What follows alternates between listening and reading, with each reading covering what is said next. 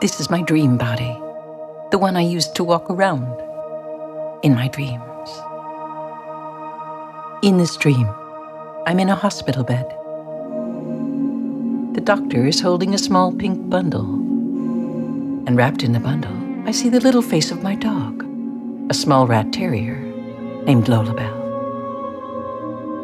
I kissed her on the head, and I said, "I'll love you forever."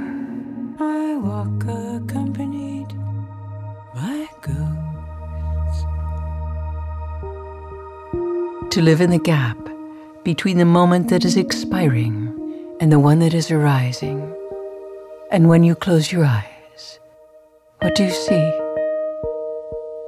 Nothing. Now open them.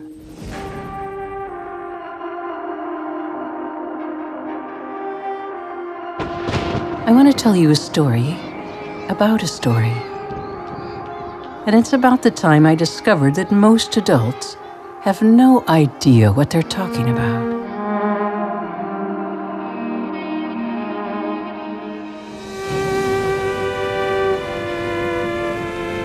But finally, I saw it. The connection between love and death. And that the purpose of death is the release of love.